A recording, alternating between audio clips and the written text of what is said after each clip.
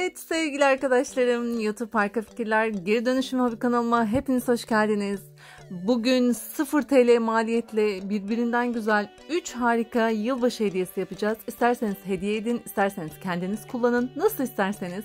Hemen anlatmaya başlıyorum. Öncelikle malum hepimizin evinde bulunan bir cam kavanoza ihtiyacımız var. Cam kavanozumuzu alıyoruz ve gördüğünüz gibi kadife yün kullandım, kadife ip kullandım. Hepimizin evinde mutlaka kalan, artan yünler, yumaklar, ipler vardır diye düşünüyorum. Ben bu ipi kullandım ama siz elinizde hangi ip varsa, ince, kalın fark etmez, onu kullanabilirsiniz. Yün olursa gördüğünüz gibi görünüyor. Kadife olursa daha doğrusu bu şekilde, yün olursa da buna yakın bir görünüm elde edersiniz. Silikonla, silikon yoksa elinizde normal bir yapıştırıcıyla yine elimizde bulunan, bununla gördüğünüz şekilde kavanozunuzun büyüklüğünde, ölçüsünde kesip gördüğünüz şekilde yapıştırıyoruz arkadaşlar. Birbirinden güzel, inanın hepsi birbirinden şık ve birbirinden muhteşem. Bu da gördüğünüz bir parmak kalınlığında bir karton. Şimdi bu kartonu arkadaşlar üzerine yerleştireceğiz kavanozumuzun. Fakat ondan öncesinde yine kavanozun üzerine yapıştırdığım iple etrafını sarıyorum ki güzel bir görünüm elde edelim. Arada da silikonla yapıştırıyorum ki sağlam olsun, çıkmasın sonrasında. Gördüğünüz gibi tamamını sardıktan sonra kavanozun üstünden karşılıklı yan kısımlarını gördüğünüz şekilde tutturup yapıştırıyorum. Sonrasında arkadaşlar eğer elinizde benim gibi varsa böyle bir siyah kurdeleyle ya da yine iple, eğer yoksa bu şekilde etrafını çevirin. Olması şart değil. Benim elimde vardı simli evadan, ondan kullandım ama az önceki haliyle de kalabilir. Bundan olması şart değil. Ben varsa değerlendirin elinizde diye gösteriyorum size. Yoksa az önceki haliyle de kalabilir. Zaten en altta gördüğünüz gibi yine kurdeleyle sardım. Ortasını da aynı şekilde, üstünü de aynı şekilde. Sonrasında bir tık daha şık görünmesi için üzerini simli eva ile kapladım. Ve içine gördüğünüz gibi bir ışık koydum ben. Pille çalışan bir ışık bu. Fakat mum da koyulabilir. Hiçbir şey konulmayabilir. Bunu eğer hediye edeceğiniz kişi istediği şey neyse, sevdiği, mumsa mum, ışıksa ışık, onu koyabilir. Eğer kendiniz kullanacaksanız da tercihinize göre ayarlayabilirsiniz. Hiç vakit kaybetmeden ikinci projemiz başlıyor. Bunun için de boş bir pet şişeden yardım alıyoruz. Hemen ambalajını söküp atıyoruz ve gördüğünüz yerden kesip alt kısmını kullanmayacağız, atıyoruz. Ve bir karton üzerine koyup altına kaplayacak şekilde, kapatacak şekilde daha doğrusu bir karton kesiyoruz ve vardır diye tahmin ediyorum. Köpük yoksa marketlerde de oluyor. Rica edip isteyebilirsiniz. Onları küçük parçalara ayırıyorum. Elinizde varsa bir küçük biblo, eğer yoksa da köpük tabaktan, mutfaklarda vardır diye tahmin ediyorum. Köpük tabaktan böyle bir ağaç çizip bu şekilde bunu da koyabilirsiniz içine, yapıştırıp bu şekilde.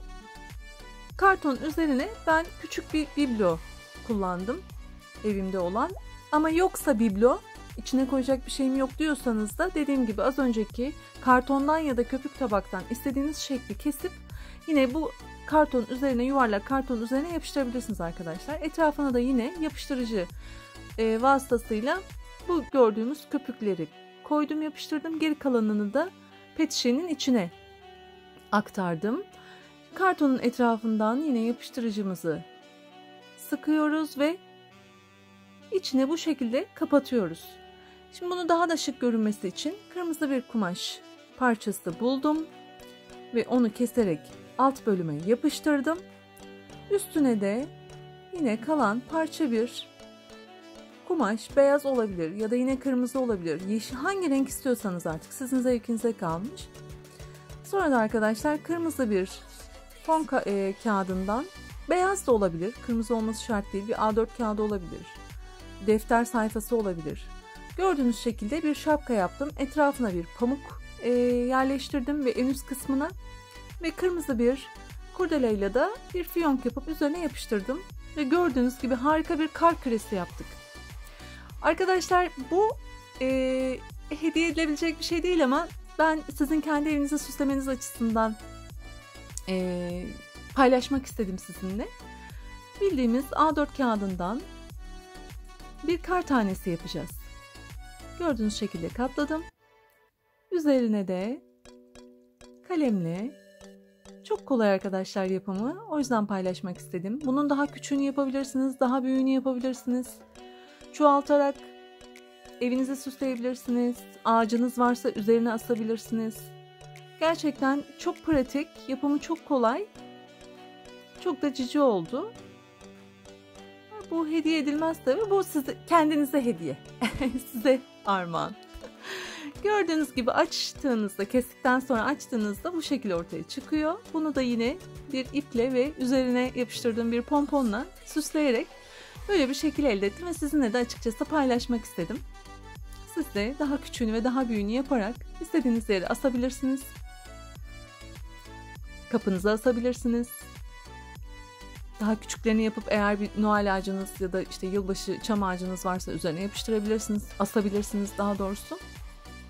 Bu arkadaşlar geçen bir önceki projemde yaptığım şans yıldızı. Bu da yine ondan önce yaptığım 10 TL'ye şömineydi. Onun da linkini bırakacağım açıklama bölümüne. Hemen 3. projeme geçtim. Çöp şişlerden arkadaşlar gördüğünüz şekli elde ettikten sonra yine elimde kalan kadife bir ip bu da. Eğer böyle bir ipiniz yoksa normal iple de yapabilirsiniz arkadaşlar. Tekrar altını çizerek söylüyorum. Normal bildiğimiz yün yumakla da yapılabilir bu proje. Bu şekilde döndürerek etrafını aralarda yapıştırın çıkmaması ve daha sağlam olması için. Bu şekilde döndürerek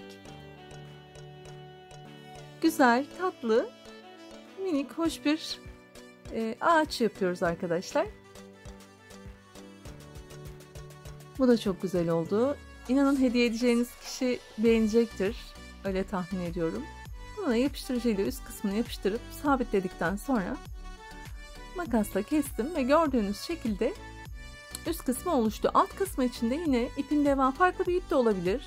Aynı ip olmak zorunda değil. Ben aynı iple yaptım ama siz farklı bir iple de yapabilirsiniz. Gördüğünüz şekilde iç kısımdan geçirip aşağı doğru çektiğinizde ipi oraya sabitliyoruz. Önce ikiye katlıyoruz ipi, yarısını geçiriyoruz. Bakın alttan da oradan geçirip çektiğinizde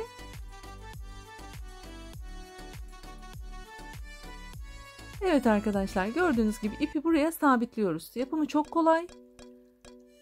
Bu şekilde hepsini tamamladıktan sonra uç kısımlarını makasla kesip düzeltiyorum.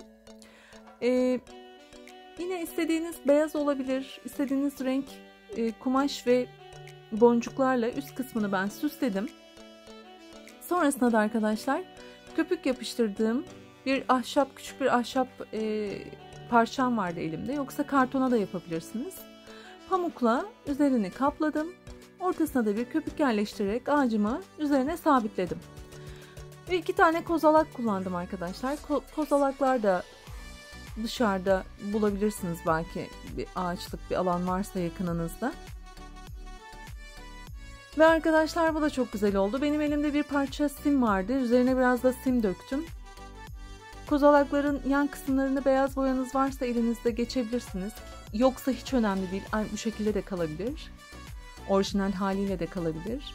Ve evimizdeki gerek yünlerle, gerek kağıtla, gerek pet şişeyle arkadaşlar gerçekten hemen hemen hiç ücret ödemediğimiz bir şekilde 3 tane çok güzel olduğunu düşündüğüm hediye yaptım ve sizinle de paylaşmak istedim. Umarım siz de beğenmişsinizdir arkadaşlar. İsterseniz hediye edebilirsiniz, isterseniz kendiniz kullanabilirsiniz. Nasıl arzu ederseniz. İzlediğiniz için teşekkür ederim. Beğendiyseniz beğenme butonuna basmayı unutmayın. Kanalıma abone olursanız çok mutlu olurum. Kendinize iyi bakın, hoşça kalın.